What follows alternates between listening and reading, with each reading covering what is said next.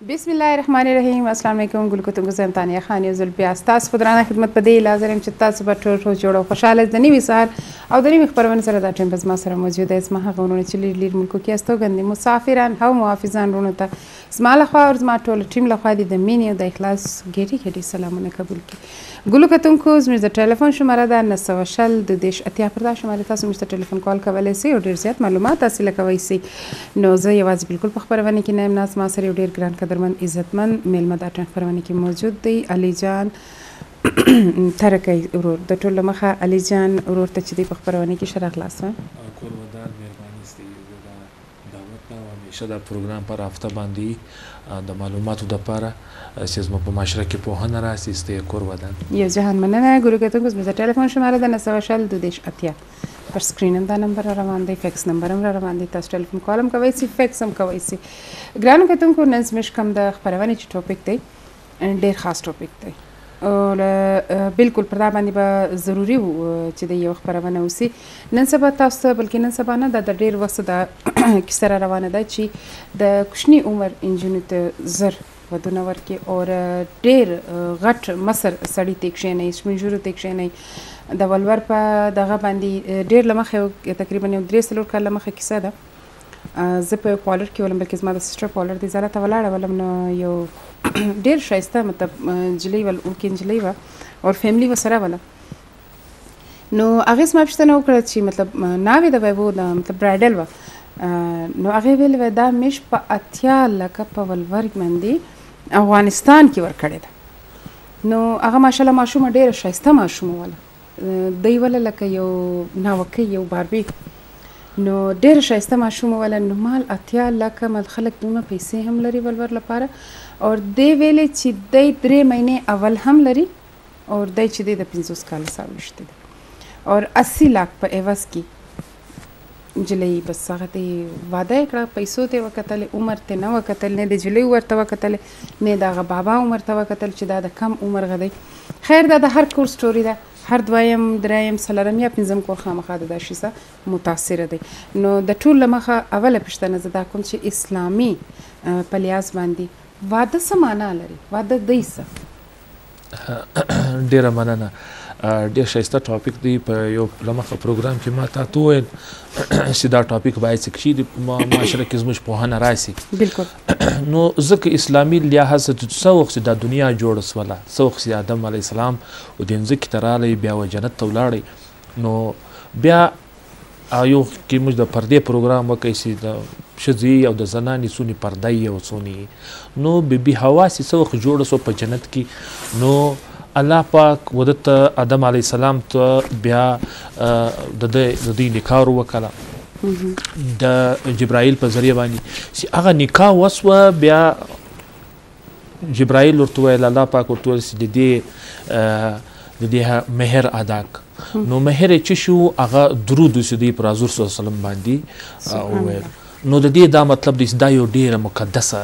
رشته ده الله پاک ډیره مقدسه پیدا کړې ده. بیا لغه بعد چې دیوانځ کې ترالو نو بیا نسل د انسانیت نسل شروع زه یو خبره کوټ کوم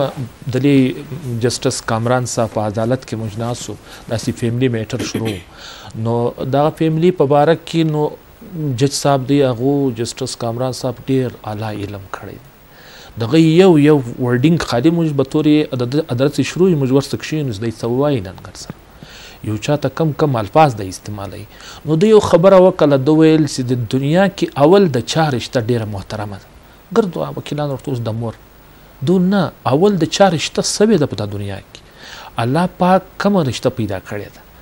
هغه به تورې بیوي به تورې کوروالا رشته پیدا کړی ده د مور رشته اول نه پیدا سوي موږ ګرته دا شاک خصوصي دا سوای دا سر پر دې موږ ریسرچ وکړي ظاهره خبره ده اول واته د کوروالا رشته پیدا سوي بی هوا او آدم علی السلام بیا دغه بعد کوم څوک مختراسو نو د دې د مکتب د څونی مقدس رشته ده څونی زبردست رشته ده الله پاک څنګه جوړه کړې ده بیا کدیغه بعد راسو د حضور صلی الله علیه وسلم وخت راسو بیا یو وخت کې ما د غاورې د طارق جمیل صاحب اورې د ویل سی علی ورتراله حضرت علی رضی الله تعالی عنہ حضور صلی الله علیه وسلم تراله سی زرا غلایم او ډیر په د شرمېدې ورته ویل نه سوای نو حضور صلی الله علیه وسلم سره خلاص چې ته د چشت پاز رښتیا دپاره راغلی دور ټول ووایه د چشت دپاره راغلی هغه زه دغې راغلی مولیا د ته د رښتیا دپاره راغلی ته زما د لور فاطمې رشته غواړې د خود ورته وویل چې اوس ته څه وایې ده ویل انشاءالله خالي دا خبره یې ورته وکړه ځینې ولاړې کور ته ولاړی او ورغلی هلته یو فاطمې ته وویل چې لوره حضرت علي رشته راغلې ده ته څه وایې هغې خالي موږ دا سوچ وکړو چې حضور صلی الله علیه وسلم هم راولاړ سو خپلې لور سي حال کوئ چې زه اوس ته څه کې وایې په دا رشته کې زه ها ورته وکړم دا یې ورته وویل نو هغه چې نن سبا کې په پښتونوالي او په موږ سوسایټي کې لور سي د هغه د مور او د پلار ډېر قدر کوي په پټو سترګو هغه رشته قبلوي چې هر څوک به ورخوش کړي وایي دا ستر رشته موږ کوو دا انکار نه ورته کوي دونې عزت ورکوي او بیا نو هغه حضور صلی الله علیه وسلم لور دغه نو ظاهر د جهان سردار دی هغه څنګه به انکار به ورته کوي دغه مخته هغه ورته ویل چې زه ها ورته وکړم بس بیا یې رشته وکړه راووتی د باندې حضرت علي ته یې وویل چې مبارک دې سه او په مسجد کې ستونې خلک ناست وو ګردو ته کجورو دا شان راوړل ورې کړل به تورې دعا یې ورته وکړله هغه بیا ویل کېږي چې حضرت علي چې په سجده پرېوتی بیا دعا وکړه الله پاک ته د دې رشتې په باره کې دعا وکړه چې الله پاک دې ته یو نسل جاری کړي نو که موږ دا ووایو چې حضور صلی الله علیه وسلم رنګه استي هغه راولاړ سي له خپله لور څه حال کوي چې زه دا رشته راغلی د زه ها ورته وکړم نو موږ څه کیسه لرو موږ معاشرت څه کیسه لري او زموږ دا پښتونوالي نه ده دا څوک چې خان وځان ته وایي څوک سردار وځان ته وایي څوک ډېر قبایلي رهنما وځان ته وایي د دې هېڅ حیثیت نشته د هغه اصلي مخ ته چې هغه دپاره د دنیا جوړه سوی د کائنات جوړ سوی چې هغه ورځي خپلې لور څه حال کوي چې ته څه وایې زه ها ورته وکړم نو موږ بیا ولې په پټو سترګو دا رشتې کوو موږ بیا ولې د پیسو خاطر ته وګورو اوس اتیا لکه روپۍ اوس ټیک دی یا یو سړی به ورکوی سي موږ څنګه اوس د ووایو لیکن په معاشره کې تا یو داسې رواج جوړ کړي چې یو غریب سړی هغه د دوو لاسو خواري کوي هغه تا داسې بار ته وتړی چې هغه په ټول ژوند نشي پورته کولی نن سبا کې چې هغه غربت دی اوس معاشره کې زموږ آبادي بیا بیخي زیاته سوله چې دونې په 22 کروڑ ته آبادي ورسېدله په دې کې روزګار او جابز ډېره مشکله باندې پیدا کړي ډېر کوالیفاید هلکان یا خوارکیان په ډېره سخته مزدوري لګیا هغه جاب دوی ته نسي پیدا نو که هغه د لاس خواري کوي یا ریړۍ چلوي یا کلنګ وي یا بیلچه وي د هغو دپاره خو تا یو ډېر غلط مثال کښې شوی نو زموږ معاشرې ته پکار ده چې د حضور صلی الله علیه وسلم یو پیغام یو دغه کوم ژوند چې تېر کړی دی پر هغه لاره روان سي که هغه د خپلې لور دپاره دونه قدر لري او دونې حال ورکوي حال ځینې کوي زه څنګه وکړم نو باید زموږ د پښتانه معاشره هم ودې ته راولاړه سي چې کم از کم د حضور صلی الله علیه وسلم یو لاره خپله کړي دوی دې پر هغه لاره روان سي بیا دې وګوري چې دا ژوند څونه خوند کوي او د دې رشتې بیا ژوند څنګه تېرېږي په دا معاشره کې هغه بیا د مور پلار څونه عزت کوي چې دا ما مور پلار زه ودې کور ته وکړم زما حال وکړي چې ته څه کې وایې او ما دا قبوله کړه نو د دې د معاشرې دپاره به یو مثال سي د هغو پر بچیانو باندې به یو ښه اثر پرېوځي نو به یو ښه دغسې زه که دا ووایم نو اسلامي ډېر ښایسته مثالونه دي په اسلام کې او د هغې رشتې د مضبوطه کولو دپاره ډېر ښه مثال دی نو زه خالي و خپلو خویندو ورونو ته وایم و پلارانو ته وایم چې په خپلو بچیانو باندې د حضور صلی الله علیه وسلم طریقه اپناو کړئ په هغه طریقه روان سي دا پیسې هېڅ شی نه ده دا پیسې به ولاړې سي اتیا لکه روپۍ به هم سبا نه لیکن خدا ناخواسته د رشتې دپاره یو څه مسایل جوړ سي دا په کروړه ونه سي سمولی بیا یوه ډېره ښه خبره یو ځای مخته راله په یو کتاب کې زه دا کوم هغه دا وایي که مور و پلار رشته سي دا په ژوند نسي ماتېدلی د ورور رشته په ژوند نسي تا څه به بار سي بل ځای به واړئ څو وخت به ناراضه سي لیکن رشته یې له تا سره هغه دی نسي ویلی دا ما ورور نه دی د ورور رشته دا رنګه ده لیکن دا د کور والا رشته بیا داسې ده وایي دا پر یو سټیج باندې ماتېدلی سي د دې یو دا رنګه سټیج راتلی سي چې پر دوه خبرو هغه بد سره وسي وایي بس نن بعد دا زموږ رشته ماته ده دا رنګه وخت راتلی سي نو دا یو ډېره ښه مقدسه رشته ده د دې باید سي هغه په هغه الفاظو کې موږ د دې دغه نه وکړو. نو دا یو مضبوطه رشته هم ده، یو ډیره نازک رشته هم ده. دا باید د دې قدر اوسي، د پیسو او د ولور او د حکمیر خاطر نه اوسي، او د دې څه پوښتنه لازمه اوسي زموږ له خوند اوسي زه ستا څه کې وایه په دا رشتې کې، او د هلک دپاره هم ښه دی چې یو داسې نشهید نه وي، یو داسې دغه نه وي، نو به ډېر ښه ژوند تېر شي. بالکل ډېر ښایسته جواب. یقینا د انجونو څخه پوښتنه ډېره زیاته ضروري ده، او د هلک پوښتنه ډېر زیاته ضروري ده چې چاته تاسو لور ورکوئ په هغه پسې کتنګ د هغه معلومات حاصل کول ډېر زیات ضروري دی چې دی نشهیي خو نه دی یا نشه خو نه کوي یا جوه رنګه بازۍ خو نه کوي. نن سبا خو نشه دونه عام سوې ده چې په یونیورسټیانو کې په سکولو کې کوچني کوچني ماشومان وي،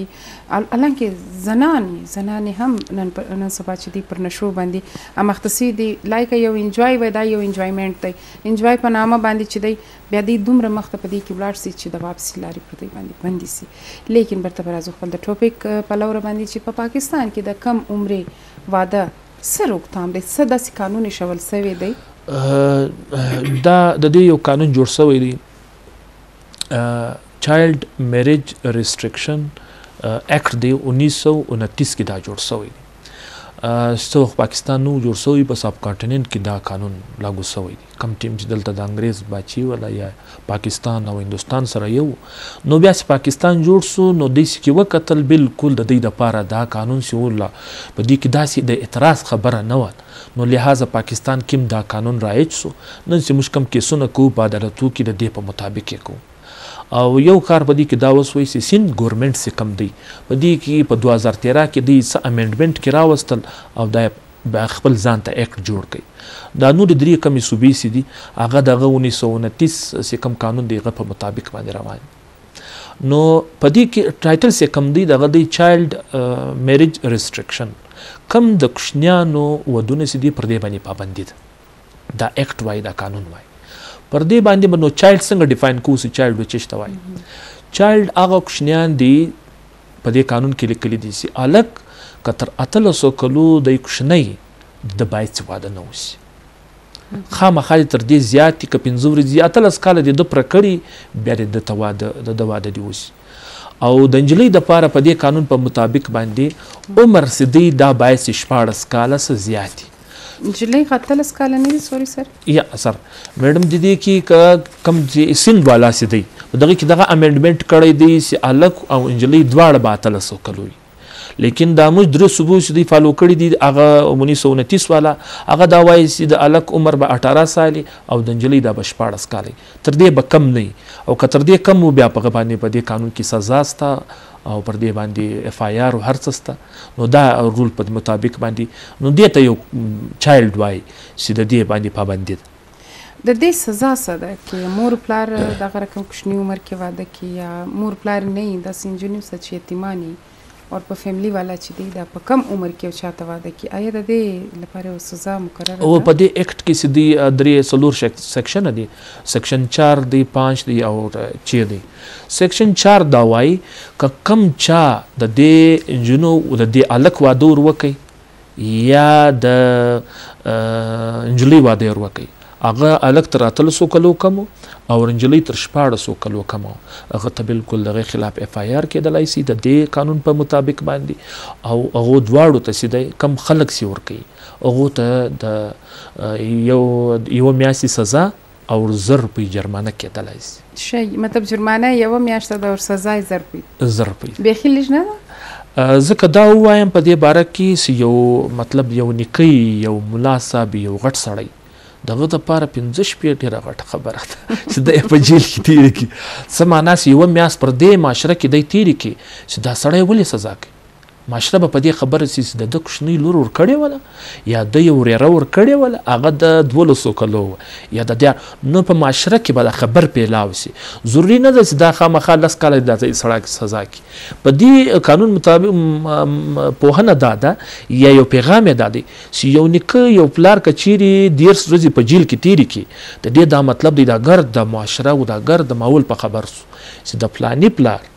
په یوه میاشت دپاره جیل ته تللی وي ته په یاد دی نه به په معاشره کې دا رنګه روکتام اوسېدلې. نو سر دا جرمانه به کم عدالت لګوي سزا به کم عدالت دا په دې کې ډېر ښه دغه دی. په دې کې 2-3 خبرې نور هم دي. یو خبره خالي پلار نه 5 سیکشن دا دی کې any other person ګارډین نه دی که څوک ګارډین یي اکا یا بل څوک یا د کلي مشر یې هغه چا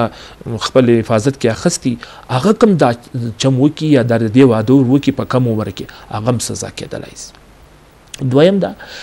عدالت خبره ده. عدالت دا دی زه یو مجلس کوم په دې مابین کې چې د دې قانون په مطابق باندې خبره داسې ده چې دا اف آی آر پلار بل څوک به کاټي دا مسله ده.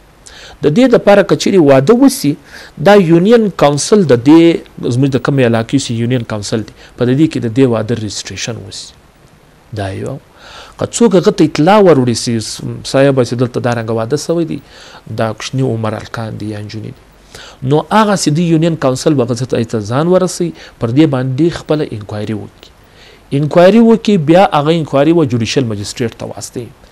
او جوډیشل مجسټریټ د دې کیسز دپاره خاص ګورمنټ دی د دې دپاره د دې اپوینټمنټ وکړي چې دا عدالت به دا کیسونه پر مخ بیایي او کوي بیا. نو هغه مجسټریټ چې دی هغه سپیشل مجسټریټ سي فیملی جج هم نه یو عام جوډیشل مجسټریټ سپیشل مجسټریټ پر دې باندې دا کیس وچلی هغه حواله واته راولاړ چې دوی ته شوکاز نوټس ورکړي چې راسي پیش سي چې پیش سي بیا د 200 سیکشن په مطابق باندې د دې پروسیجر فالو کړي که واقعي دا رنګه کیسه سوې وه جوډیشل مجسټریټ یوه میاشت سزا او 1000 روپۍ جرمانه ورکوی شي. عدالت دا سړي ته نوټس ورکوي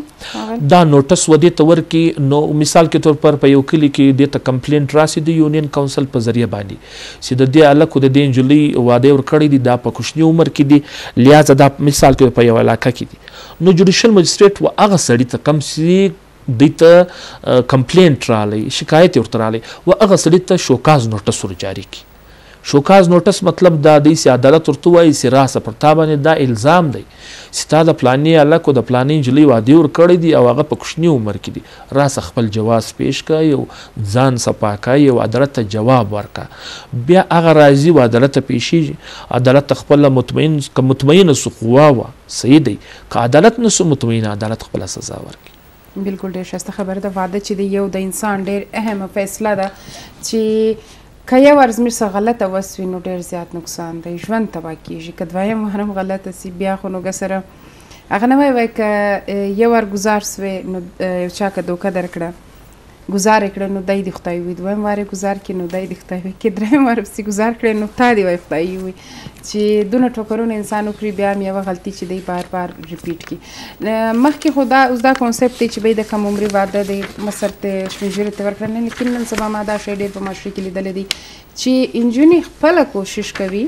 چې د غټ عمر سړي سره واده وکړي. ولې ما دا اورېدلی دي چې نن سبا په الکوانو کې وفاداري هم نسته پالن هم نسته هغه میجورټي نسته دی میچور نه دی دی د مینې پر دغه عزت قدر باندې نه پوهېږي دی یوه څلور اسیم خو الله پاک چې دی موږ ته جایز کړي که دا نه بله به وکم ور په دې باندې د طلاق رجحان ډېر زیات سوی دی د هر دویم کور د دا شي سره متاثره دی په هر دویم کور کې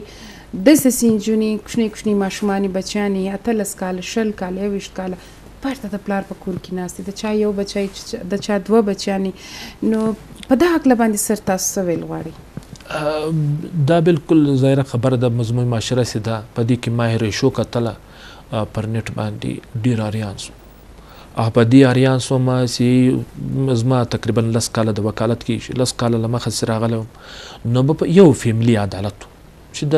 مینټیننس مسله راتلی سو یا د طلاق مسله راتلی یا د خلا یا د بل نو په دې عدالت کې به یو فیملی کې 2-3 فیملی کیسه لګېدل ګرد خلک وکیلان به داسې ورته اریان ما خپله که زه اکسپیرینس سره شیر کوم ما د فیملی کیسز نه کول ما فیملی دا ویل چې دا زموږ د فیملی به کور ته مجلس کوو چې د چا کور خرابېدل چې دا ډېر غلط کار دی هر څوک خور لري مور لري نو باید چې دا کیسونه موږ نه وکړو زه له دې سره رکاول کم ټیم چې زه خپله انډیپینډنټ سوم زما خپل افیس خلاص کوي نو داسې فیملیز ما ته رالې چې زه له همدردي له لحاظه زه ډېره پریشانه سوم ډېر اریان سوم چې هغه عدالتونو چې پخوا به یو کیس لګېدی 2 کیسه لګېدل نن معاشره کې چې وګوري په سینکړو هغه عدالتو کې کیسونه لګېږي بیا چې ما وکتل یو فیملی سره ډېر بد کېدل اوس یو فیمیل ولا لږ سره خپل خاوند ډیر بد کول هغه یو رنګه نشئی مو هغه بواهلم ماته تصویران راشکاره کو ډیر بد حال جوړ کړی نو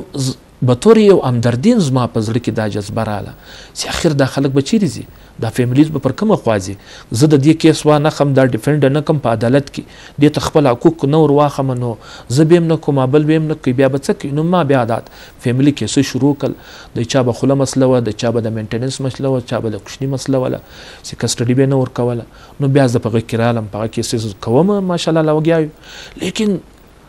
ته به یقین وکې اوس 15 عدالت خالی په کوټه کې په کوټه کې 15 عدالت دي په هر عدالت کې د ورځې 15 کیس لګي او 15 کیس کې کم از کم 10 کیس 25 کیس د طلاق کیسونه زموږ معاشره دونی پر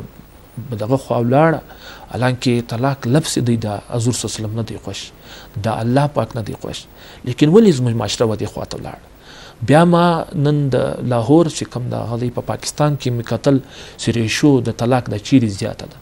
زاریان سو تر 2 لک پورې د سالانه 2022 ریشو رسیدلې ده په لاهور کې هغه خلیل ویډیو اوس کم کیسونه چې فایل سی وی دي د طلاق د پاره د دې تر 2 لک زیات خالی په 2022 کې دي نو زموږ معاشره سیده د یو بګاړ خاطر روانه ده زموږ معاشره ما څنګه وویل چې دا ډیره مقدسه رشته ده په دې کې کوم د حضور صلی الله علیه وسلم کوم د سنت د اسکاغه فالو کو پر غبا روان سو معاشره به ډیره شبه چاوس لیکن په دادون کښنی وخت کې دا معاشره و د طلاق ریشو به زیات اسوله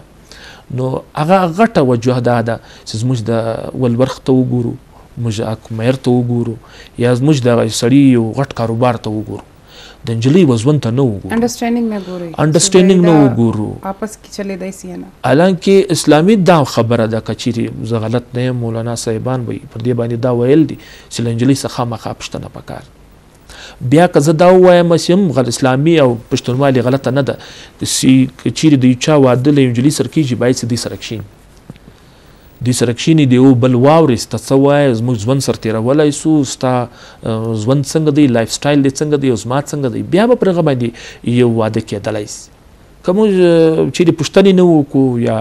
اکمر خاطر وکړو د ولور سوچ وکړو او خالد د نوم خبره وکړو چې زنو پلانې خانم یا پلانې سردارم خامخا دی په دې غټ مری جهال کې زما واده او د انجلی ځوان ته ونه ګورو بیا په زموږ معاشرت بګاړو خاطر روانه زموږ په فیملی کې به انډرستانډینګ دی دا ځوان سدي دا تیرول دی اسانه کار نه دی په دې کې کچيري د دې دواړو سر نه سر خلاص ځوان تیرول ډیر مشکل کار دی ولی په معاملې شی باندې د دې جګړه شروعي په معاملې شی به د کوټ ټلیفون رواني خو نن زی بیا ولی عملي ځان راسوي نو هغه سراور سیج داسې په معاشره کې ډیر غټ مثالونه ستا لیکن سر په دې کې سورستا خبره په ګول بدله مور پلار ډیر انټرفیر کوي فیملی ډیر انټرفیر کوي دا ولی زه دا وایم چې انټرفیرنس هم د دې لوجي چې شکایت وکورته ورسیږي مو هغه کوم انجلی سی د کور ته راسي هغه وسم دا سوچ کوي چې زه دغه کور یم د دې کور نه هغه دا سوچ وکي چې زما ځوان زما مرګ زما نه جوړي زما هر زیاته په دې کور کې دي او زما ذمہوار سي د زما خاوند دی الانکه حضور صلی الله علیه وسلم په خپل داسې آیاتونو د غسته یو حدیثونه است په کې دا وای سي حضور صلی الله علیه وسلم ویل سي په معاشره کې خو یو مثال در کم زوړ هغه دا وای سي په خوا زمانه کې د کور والا محبت یو ډیر غټ عیب بولل کېدی کچيري یو سردار یو نواب د قریش په ټیم کې کناسو هغه بداول سي پلانیز ماش نخته د پلانیز ماش نخته ده د دوستانو کومې دوستۍ سوي هغه باندې بدی فخر کوي لیکن دی بدا نسوي ویلای سي کور والا سره محبت کوم دا به یو عیب لیکن کم وخت سي حضور سم سپشتنه وسو په یو غټ مجلس کې سي پرتا څوک ګرانه ده د بول حضرت عائشه پر ما ګرانه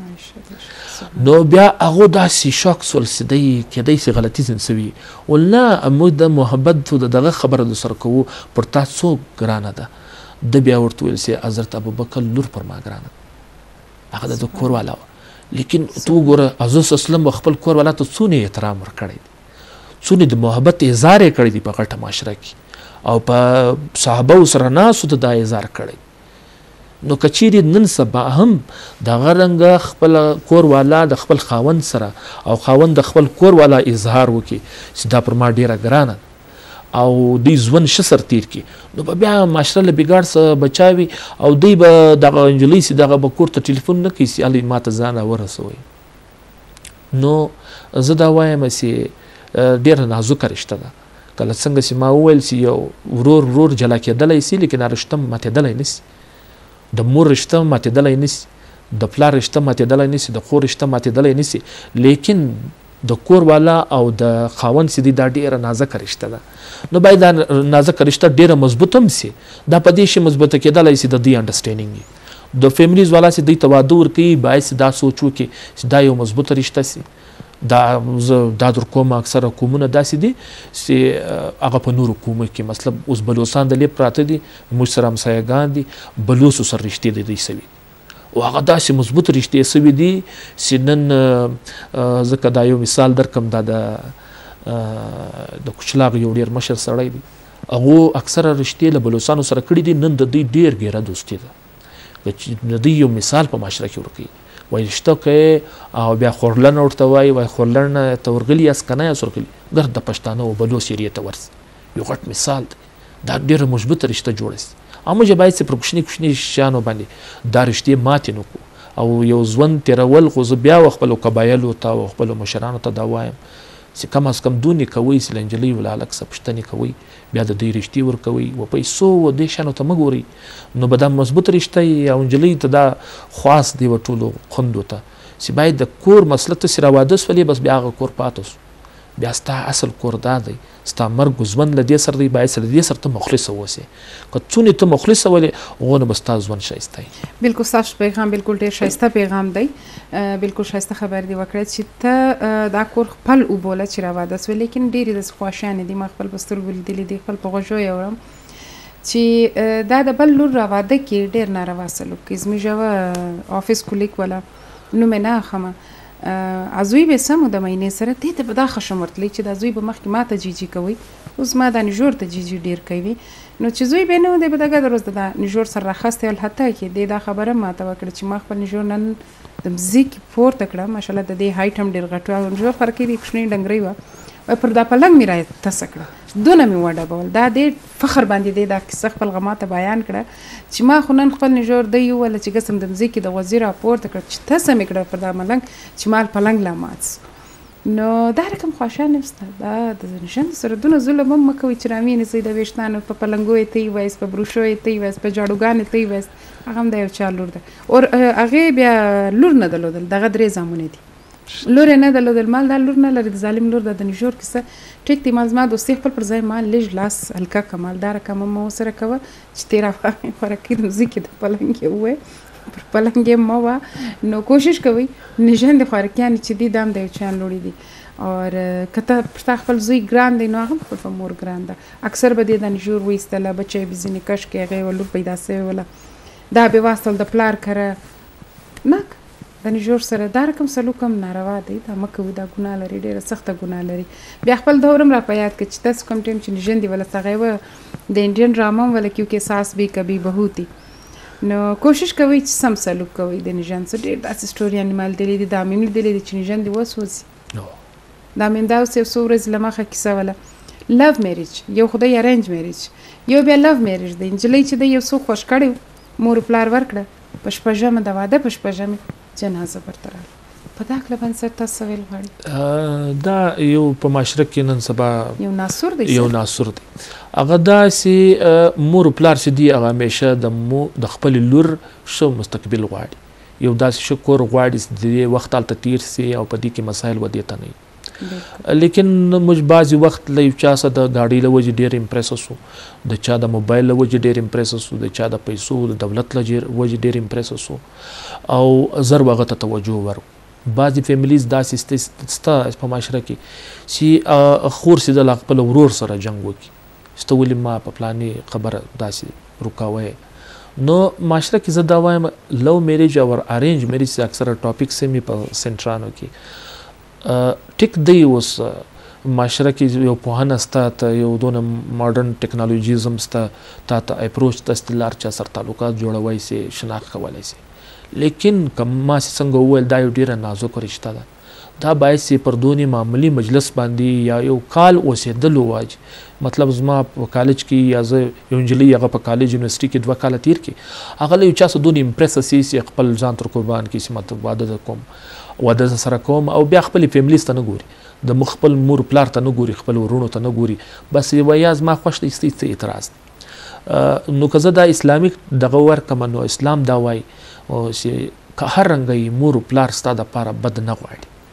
هغه دونې دغه نه دي چې تاسو دونې په عذاب نه دي داسې له کوره وباسي هغه تا دپاره خامخا یو داسې کور ګوري بس ته هلته یو سم ژوند تېر کړې خالي به هلک ته نه ولاړ شي دغه کور ماحول وګوري ورسي هلته کښېني ورسره دغو سره چای وخوري دغو سره ډوډۍ وخوري چې زموږ ته که راغلي زموږ هلک ګوري چې هلک څنګه د هغو رویه کور رویه ور معلومه سي چې د دوی څنګه رویه ده د دوی تعلیمي ماحول ور معلوم سي د دوی کور څنګه ماحول دی ګر سره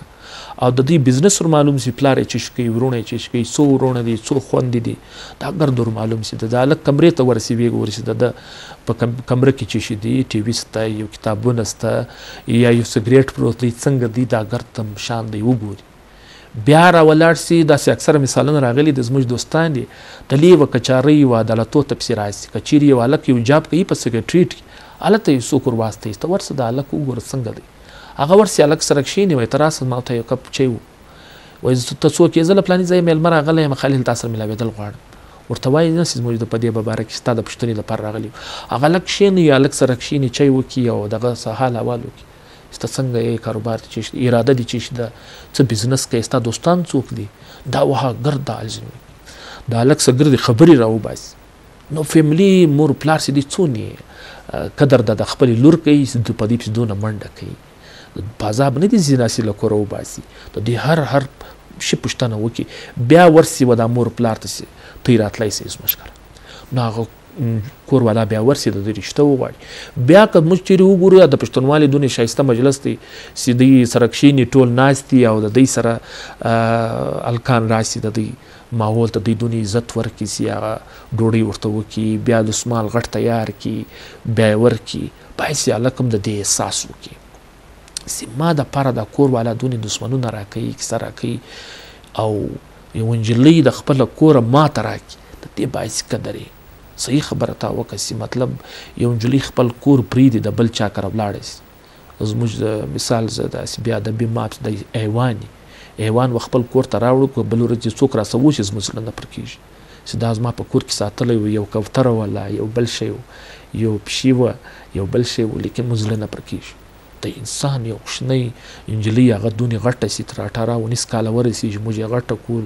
زموږ ماحول له هغې سره یا اچانک بیا بل ورځ واده سي بل ته ورکړو دا د نجلۍ ډېر غټه قرباني ده په ژوند کې د نجلۍ دپاره 2 مرګه دي که سره په ژوند کې یو دغه مرګ چې دا له کوره باسي د بل کور ته ورکوي پر دې په زړه څنګه تېرېږي هغه کم ورونه چې دا پرېږدي یا پلار پرېږدي یا مور هغه د معاشرې دپاره ډېر عجبه ده او که بیا هم هغه کور د دې نجلۍ قدر نه وکړي ټیک دی یو بده راتلی سي لیکن په دې یو جنګ راتلی سي یو کیسه راتلی سي که کښېنئ سم سر خلاص کړي یا څونه ښه خوند به بیا به د هغې ژوند څونه ښایسته تېر سي لیکن موږ هغه ته نه وګورو اکثره بیرته پر دې باندې تیزاب هم تس کړو پر دې باندې ټکان هم وکړو پر دې باندې بل هم وکړو یو دونې معصومه شی چې هغه خپل کور پرېښی د بل چا کره تللي هلته ناست ژوند تېروي او موږ لږ سره دارنګه رویه وکړو دا نه ده په کار په معاشره کې بالکل ډېر زبردسته تاسو خبره وکړه چې د زنانو سره د نجونو سره هغه د مور پلار څنګه پر ناز و نخرو به لوی کړی زما سره کوچنۍ ماشومه سته ډېرې نازې نخرې پورته کوم دا زما د زامنو په وژو باندې ناست دی زه ته هم دا یوه ده پر دې باندې کار مه لري نو انجینو خو الله پاک هستیم دغه ښایسته پیدا کړي دي او هېڅکله بینګه یو وومن زنانه چې زه یم تر هغو چې زنانې سره زیاتي ونه کړي هغه ستا په لارې کې نه درېږي هغه برداشت هم ډېر کوي زنانې برداشت ډېر زیات لري بس دا الله پاک یو د برداشت ډېر غټ دغه په د دې په دغه کې شي لیکن کله کله برداشت هم بالکل هغه برداشت هم حد تیر سي نو بیا هغه خپل د دفاع لپاره که یو شی کوي نو بیا د هغې حق دی او بیا چې موږ هغې ته د هغې فیډبیک ډېر بد ورکوو لکه اوښتن لکه تیزاب اچونګ لکه طلاق ورکونګ کوچنیان ځینې کشونګ هر ټایم موږ دا وایو که طلاق وسي دا زنانه بدوله دا ملامتول دا نه وایي چې زموږ زوی بد دی زموږ په زوی کې خامي ده او مور پلار ډېر انټرفیرنس کې ده ما لیدلي دي ډېر ما داسې مور پلار که د هلک غمي که د نجلۍ غمي هلک والا خو کله کله دی جوړ سي لکه هغه لیوګان ما لیدلي دی خپل پر سترګو زه دا خپل د ځانه نه وایم نه کتابي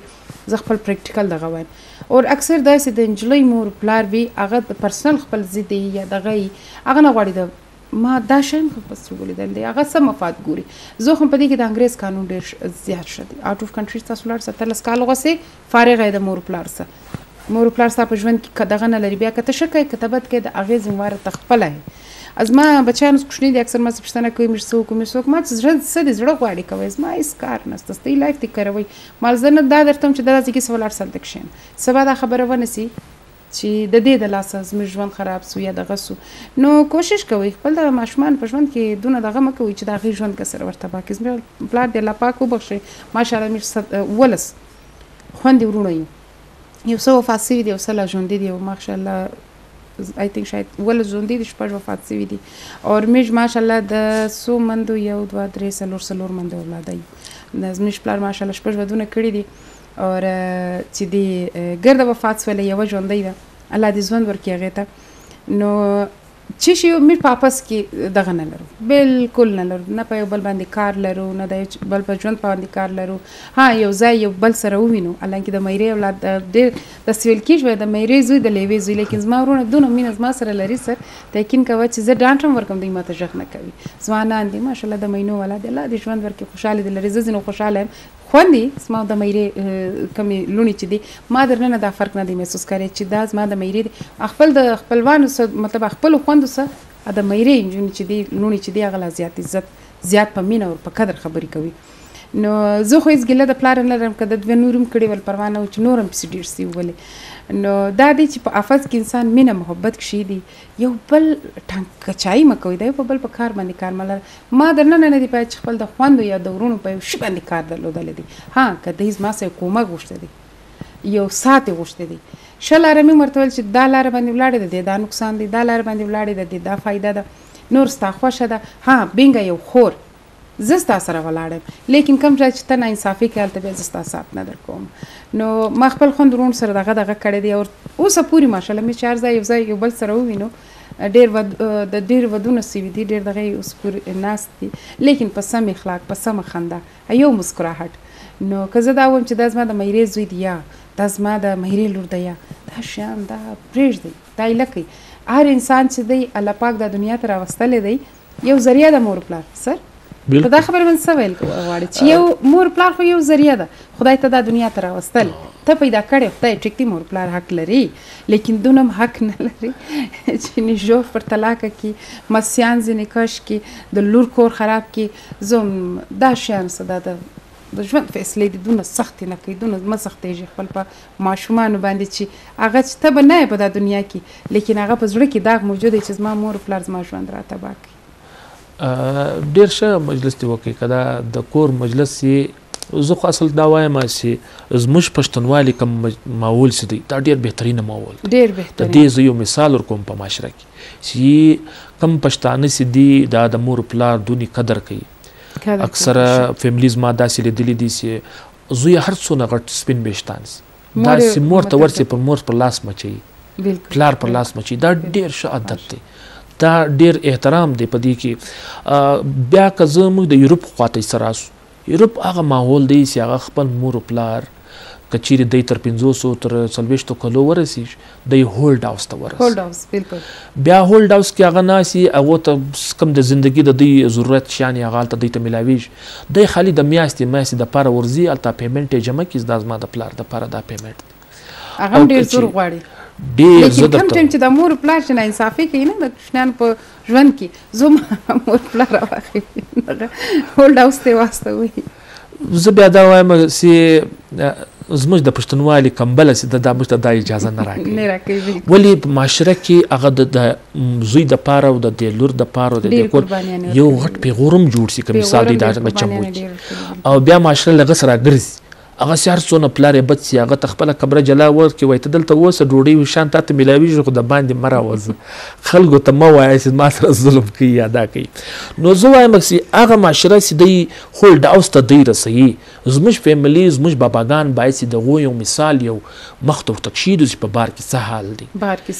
په یوروپ کې څه حال دی د پلار او د مور د دې سپین ږیري سي یا اتیاوو کلو ته ورسي د دوی کم عزت دی هغه ماډل و دوی ته کښېږدو هغه شان به دوی ته دوی به بالکل سرخلاص کړي چې واقعي زموږ پښتونوالي یا اسلام چې کوم دوی ته عزت ورکړی دی الله پاک وایي دا د سپینې ږیرې چې کوم یو بشتی دی دا پر ما ډېر ګران دی ما دپاره ډېر معتبره دی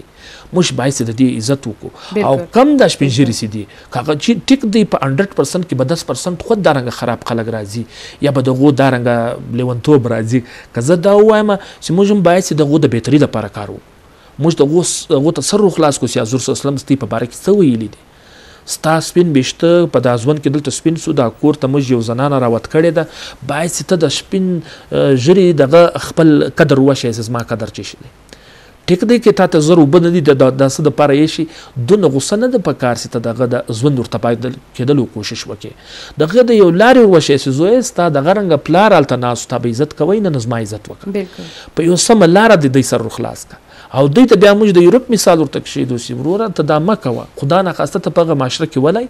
زموږ یو فیملي وله هغه مور سي دغه دوی بوتلله دا زمنو چې راځه په انګلینډ کې موږ کور هلته دوی زموږ بچیان هلته موږ سره هلته ولاړس نو اکثره فیملیز داسې دي چې 4-5 وروڼه بیا نیمه یې چې دي هغه مور بوز یا بله فیملي چې د پلار یې بوز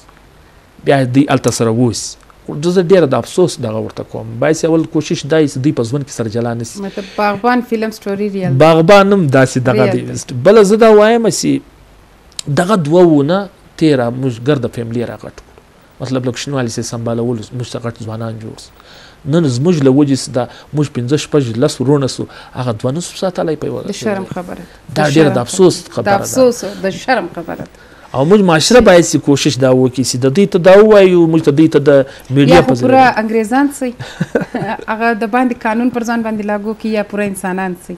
د مور پلار سم یو ځای غلطي کیږي او د اولاد څخه ډیر زیاته کیږي اولاد دا سوچ نه کوي چې دا مور پلار ته خبره کوي هغه باندې سونه سخته تیریږي لیکن خیر تیرې دا خو لري مور پلار بیا هغه زړه لري خپل اولاد ته بدوا نه کوي برته به راځي د کم عمرې په واده په دغه باندې چې په کم عمرې باندې چې دی ظلم دی د نجونو سره ودونه کوي لیکن نن سبا خپله نجونې چې دی چیرې پیسهداره وویني بس اخواته زیات رجحان او نن سبا چې دی کم عمره الکان چې دی د غټې زنانې سره د واده خواهشمنده دي په دا اکله باندې تاسو ویل غواړئ په دې باندې بالکل دا قانون چې دی دا ډېر ښایسته دی جوړ کړی دی زه د انګریز څونه تعریف وکړم هغه ډېر کم دی هغه په دې چې دوی چې کوم علاقو کې د ریلوے ټریک جوړ کړی دی بیا په 80 کال کې موږ نه دی جوړ کړی دوی چې کوم پل جوړ کړی دی زموږ د روډو د پاره دا بیا موږ نه دارنګه چې دوی په قانون په رایټینګ کې چې کوم قانون دوی جوړ کړی دی دغه بیا مثال نشته په 15 کال کې موږ هم دونې کتابونه نه دي جوړ کړي نه مې دونه قانون جوړ کړی دی کوم چې دوی جوړ کړی دی موږ په هغه باندې فالو بیا په دې کې ظاهره خبره ده موږ خپل شریعت راوستلی دی موږ خپل شریعتي کوم چې قانون سي دغه دپاره موږ ډېر کار کړی دی کوم چې دا غټ سکالرز دي زه دا ووایم چې 1929 کې دا کم قانون جوړ شوی دی هر اړخ ته دی کتلی دی هر دې ته هم کتلی دی یو سوچ خبره ده اوس د کوټې موسم چې کم موسم دی دا موسم چې دی دا خشکي موسم دی د غرو علاقه ده په دې کې دونې ګراسي نسته کله په پنجاب کې ده نو دلته چې کم الکان دی هغه زر تر بلوغت رسیږي لیکن د کم سند د علاقه سي ده یا د پنجاب کوم علاقه سي ده هغه داسې نه ده هغه ډیر اوس دغه علاقې تر حده یو بل مثال درکم دغه علاقې کاروباریانو ته موږ ورسو ورته دا شی را شوکه یا دا شی بالکل هغه ته غوسه نه ورځي موږ ګرد دکان راکښته کو د 100 روپو شان واخم دی غوسه کیږي نه لیکن د لې په کوټه کې کته یو دکاندار ټول دا شی راښکارک بیا در ټول دا مینوس خوش دا شی راښکارک دی داسې درته وګوري وای ستا رنګ د اخیستلو والا نه دی دا ولې دا موسم دی دا د خشکي موسم سي دی اوس بل مثال درکم هغه پټرول دا رنګ دی اوس موږ خالي پټرول ډکنه ور خلاصه کو دا پټرول لاړې غایب سي لیکن الته سي دی په سند ایریاز کې پټرول دونه نه ګاریږي نیم لیټر واسي 15 ورځې پسې ګرځي په موټرسایکل باندې د پټرول نه ختمېږي نو که زه دا وایم دا خشک علاقې ته د انګریز کتلی دی چې دا د کومې علاقې دپاره دا قانون دی نو بیا اکثره داسې سته چې الکان چې دي دا کوشش وکړي زه بیا دا وایم د دوی ناپوهنه ده د دوی د کور لخوا مجبوریاني لا الک چې دوی مثال داسې کاروبار کې یو ځای چې دوی ګس سره د کور ته د تللو ډېر کم امکانات دي نو الک بیا داسې کوشش وکړي چې د غټ عمر له نجلۍ سره واده وکړي د خپل عمر ته نه وګوري بیا یا اکثره هغه فیمیل چې دي هغه داسې کاروباري یا پیسې ورسره دی داسې اکټ وکړي بیا اخري انجام هم دغه چې دی ډېر پښتاوه کوي او زموږ معاشره کې باید دا پوهنه راولو چې اوس هم که چیرې ریشو وګوري د نجونو ریشو چې دغه زیاته ده زیاته ده نو باید بیا خلک الکان انتظار وکړي یا خپل فیملی سره تعلقات سم جوړ کړي نو به دوی په ژوند کې هم خوشحاله د دوی دپاره بیا هغه موړ نه سي را سبا دوی د واده دپاره یو دته مصیبت جوړ سي یا یو د ده دپاره دا مجبوري سي د عدالتو ته ځان ورسوي نو داسې د دوی د حفاظت لپاره د دوی د سوچ لپاره پکار دا دی چې دوی انتظار وکړي خپل فیملی سره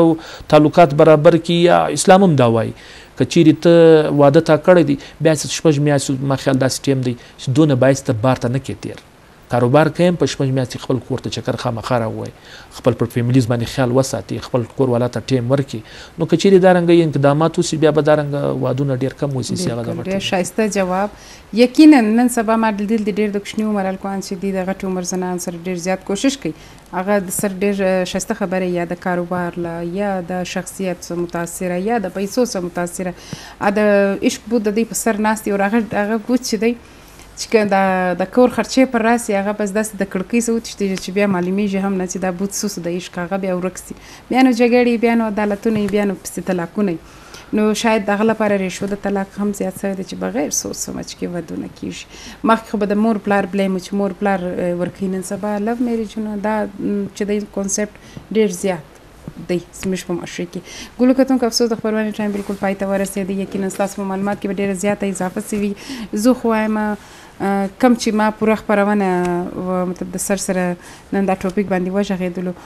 نو زه خو هم دا د اف آی آر ضرورت هم نشته یوه میاشت ته چې شته 1000 روپۍ نو چې شته جرمانه نو هغه که سره پرېږدي ها خپل د فیملی سره چې د تعلقات سم کړي دا بیسټ یو پیغام دی چې نن سبا هلکان خپل د فیملی والا سره خپل د مور پلار سره پر تمیز نه ګایږي یا تعلقات خپل په کور کې سم نه نو په دغه باید بیا مور پلار هم زیات توجه نه ورکوي دغه ماشومانو ته نو یو جهان مننه سر چې تاسو خپل قیمتي وخت وایستی اور موږ ته د ټایم راکړي یو جهان مننه مهرباني جی ګلو کتونکو افسوس د خپرونې ټایم بالکل پای ته رسېدل د خپل ځانو خیال ساتئ خپل د ماشومان خیال ساتئ موږ په دعاو کې همیشه یاد ساتئ ښه ورځ ښه شپه ولرئ د الله په امان